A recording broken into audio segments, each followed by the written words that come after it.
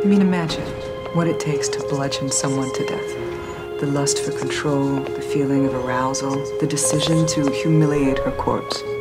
How could you possibly get that from an ordinary police report? I can choke down the bile, manufacture empathy, when our subjects are at least informative. We decided no one was beneath our contempt. I'm trying to warn you, your attitude is going to bite you in the ass. You're developing a pattern of behavior that will not sustain you here. So young to be ruining people's lives. We need to know exactly how worried we need to be. Awful, raging, eating feeling is inside me. It's not our job to commiserate with these people. It is our job to electrocute them. We can't like everything we do. We're talking to serial killers. If any of this is gonna work, we need to talk to more subjects. More! You want truffles? You gotta get in the dirt with the pigs. No, we don't.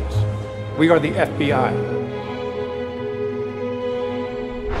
How do we get ahead of crazy if we don't know how crazy thinks?